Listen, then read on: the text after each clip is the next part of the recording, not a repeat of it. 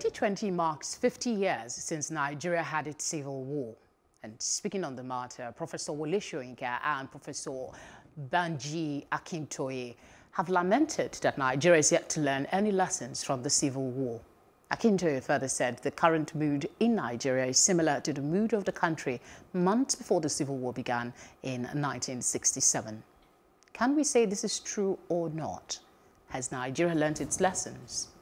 Still with me in the studio are Francis Chilaka. Thank you very much for staying with us. And of course we have Dipo Olayoku. Thank you very much for staying with us. When you think, before we get to the questions posed by these notable Nigerians, when you think about Nigeria since the Civil War, what comes to your mind? A cracked pot. I've always visioned Nigeria as a cracked pot. Like, cracked that it's not able to hold its contents together. How about you? Yes, it's something that we find very disheartening, that we didn't seem to learn any lesson. Unfortunately, and unfortunately, our leaders, I mean, in all spheres of life, don't seem to understand the implication of some of their utterances at times. They don't talk like elders. I don't mean to disrespect anybody, but going by, I was watching a television station in the morning, and this great man, Mr. Sam Ohabunwa, was on air. In fact, it was this morning I got to know for the first time that he took part in the war. Because he said if he had removed that his fine jacket, that Nigerians would see the scars of war. And when you look at, you read some of these things in the book. Some of us were very small that time the war was going on, and we saw and we heard some things. But I think if you look at our conduct, our utterances, we don't seem to have learned any lesson. This conversation is just getting started, but let's get the thought of a very notable Nigerian, Patrick Tommy. He joins us on the phone. Thank you very much for joining us, sir. Pleasure. Some of the issues, some of the things discussed at the conference you had was that the issues that gave rise to the Civil War still seems to be bedeviling us today. Didn't we learn anything? Well, human beings learn things all the time. The big question is the quality of the learning and what the information that has come is deployed to. The goal is to change how humans cooperate, because when humans learn to cooperate better, the common good is elevated. My experience is that since the war, we've not done enough to learn from it. In fact, we've done more to sweep the experience under the carpet. And in doing that, we have set ourselves up to possibly repeat those mistakes. One of the easiest examples is the quality of public conversation.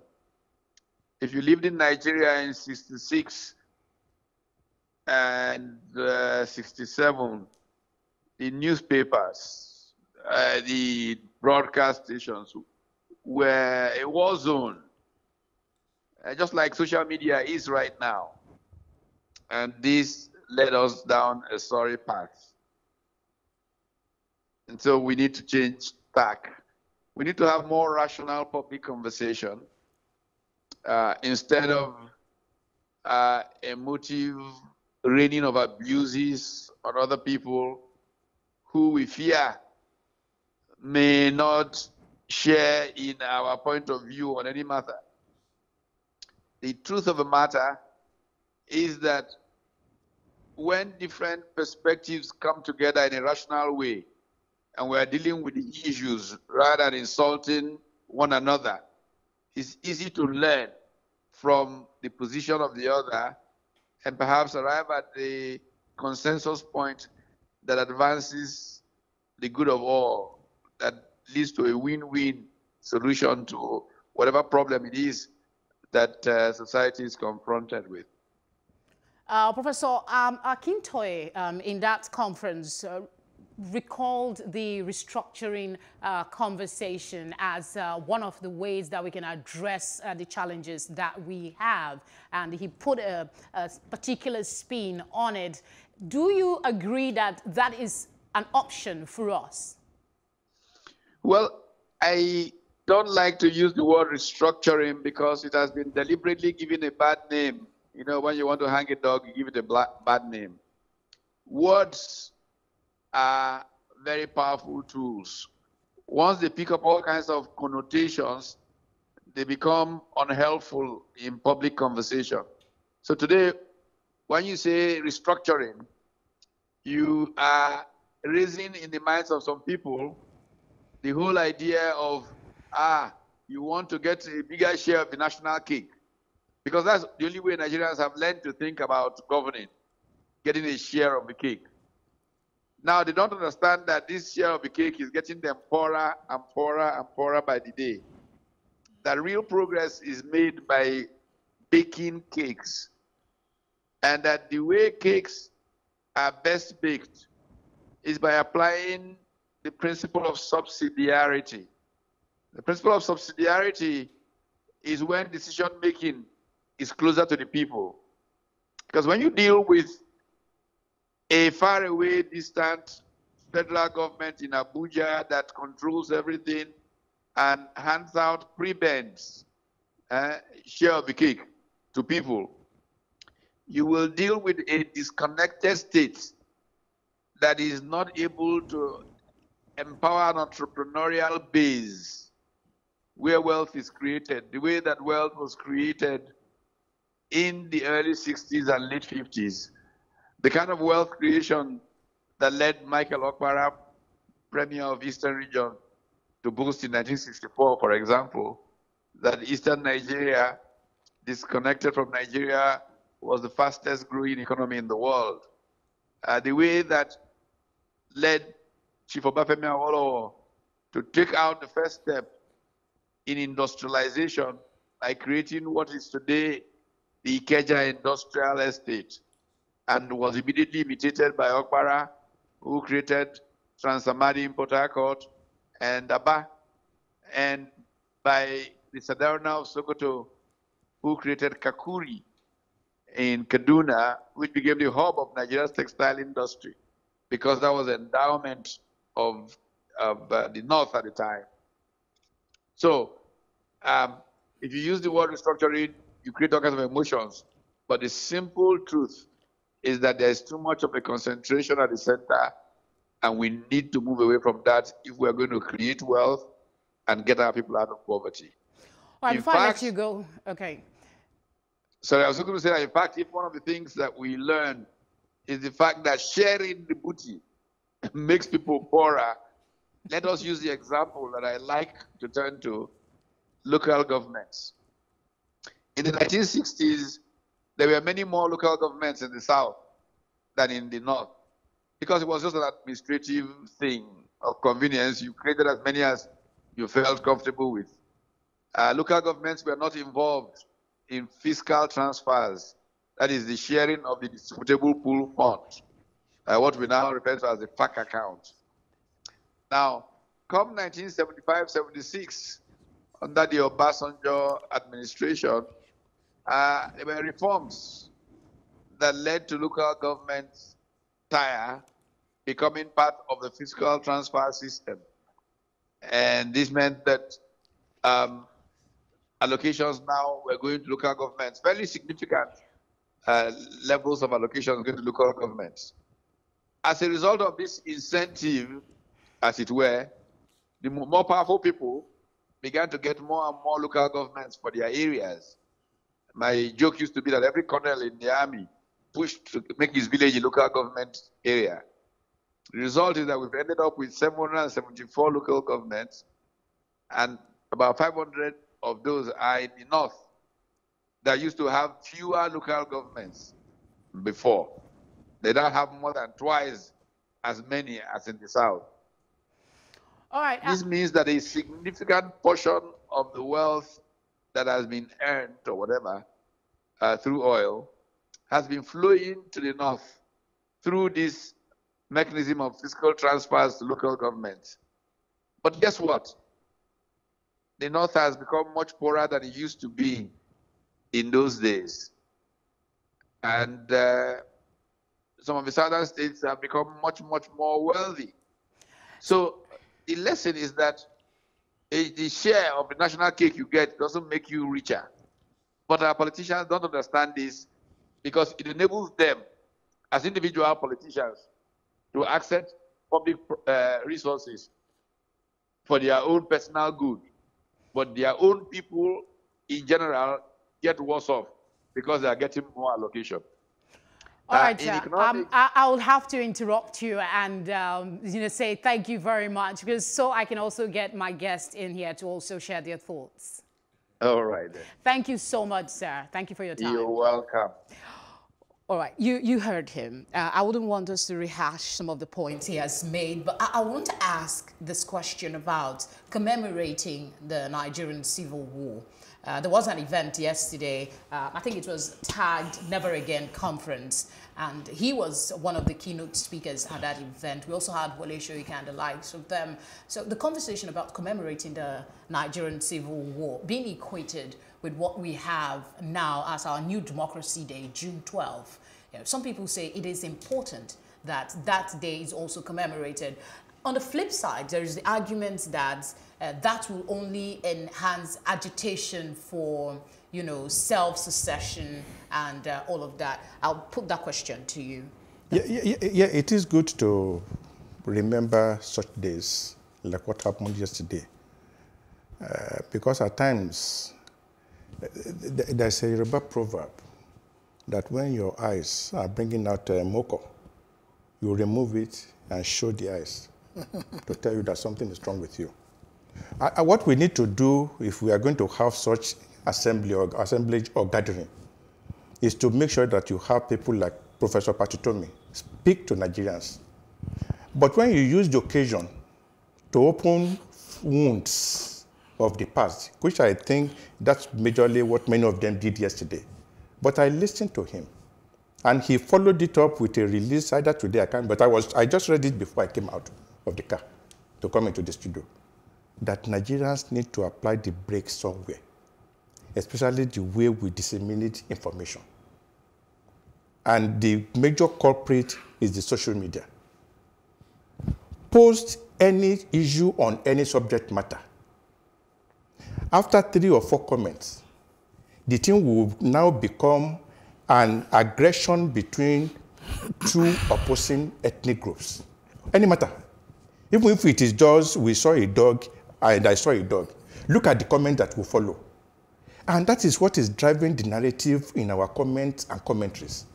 And unfortunately, our leaders or elders that are supposed to tell these children what happened in the war, instead of saying we cannot go there, that's why I like the tag. They said they're never again. Yeah. Because I have a colleague in the office, very elderly man. Anytime this man wants to show us about yesterday, he will open his tie. You will see a very big scar. He said he was a camp boy during the war.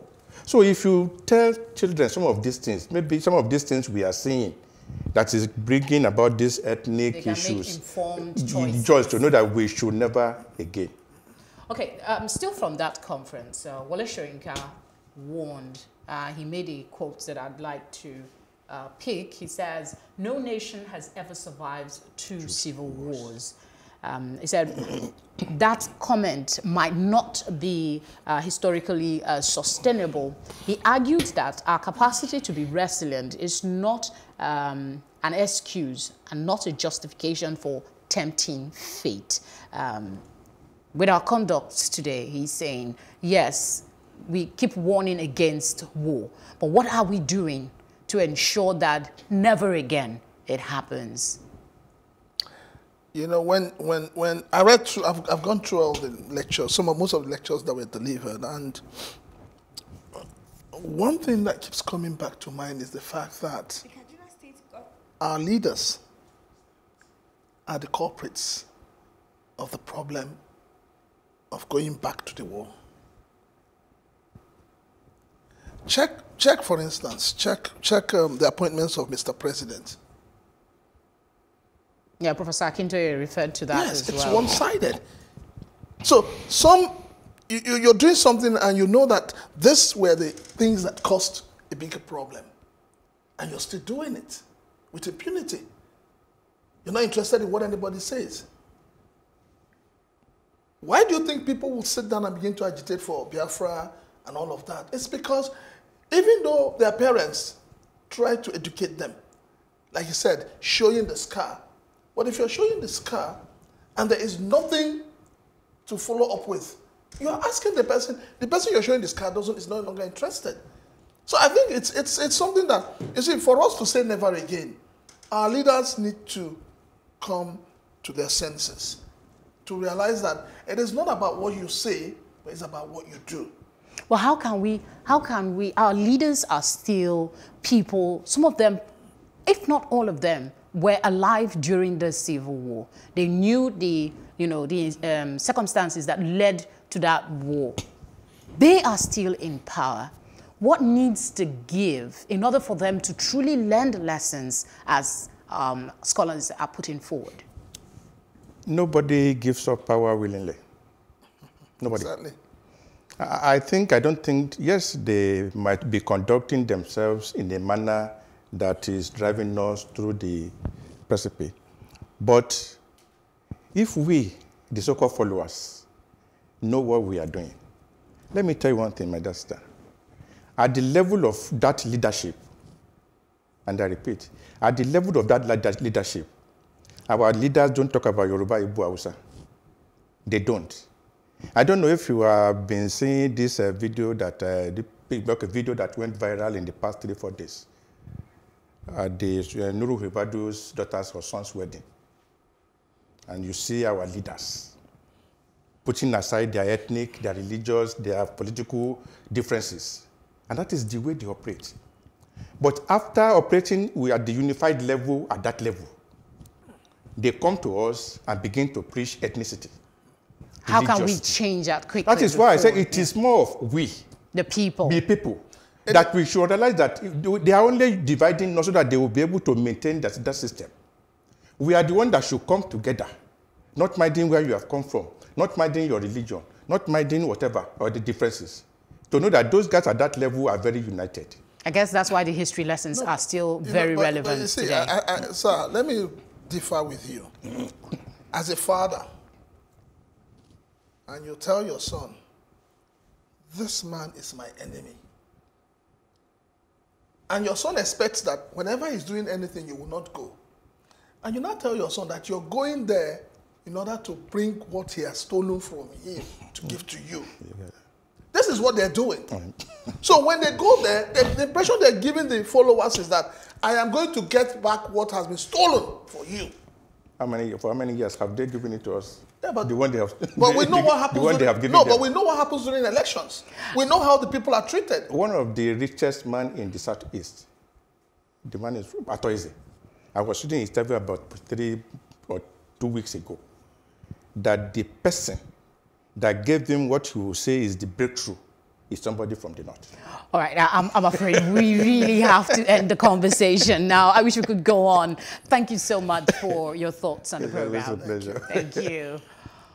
All right, several weeks back, news. Okay, we'll go on a short break, and when we come back, I'll give you my take. You stay with us. The Kaduna State government has expressed commitment to tackling the insecurity challenges bedeviling the state. The state governor, Nasir El-Rufai, made this known in Kaduna State when he received a delegation from the Fellowship of the Church of Christ in Nigeria. Governor El-Rufai, who was represented by his deputy, Hadiza Balarabe, called on religious leaders in the state to complement the efforts of the government by continuing to pray for the peace and development of the state. in Kaduna, we've had so many challenges, kidnapping, banditry, armed robbery, and all, and most recently the gas explosion that took lives. We're doing our best, but I know that the interventions of prayers, that God in His mercies will give us, the grace and the wisdom to be able to do what is right in the state. We should pray for our leaders so that there might be peace in the land. I call on the federal government and the state to make sure that justice is dispensed, that people are united, because we have very good brains in this country. We can use them. In the face of, security challenges, for only with that can we see what God has deposited in us.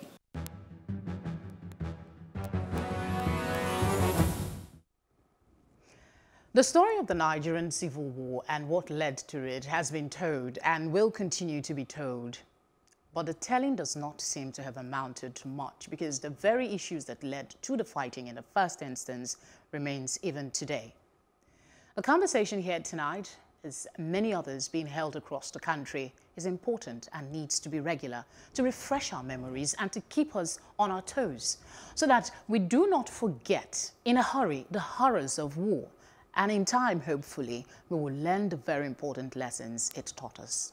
The lessons remain very relevant today as we grapple with a myriad of seemingly endless challenges as a country. We're already a special breed of humanity. Greatness resides in the people of this country, and we can truly be great if only our leaders will be bold and reboot this country along honest, egalitarian lines. And that is my take tonight. And that's how we wrap the program up. Remember, we're always happy to hear from you. You can find us across social media platforms at Plus TV Africa. Thank you for watching. Be safe, and I will see you tomorrow.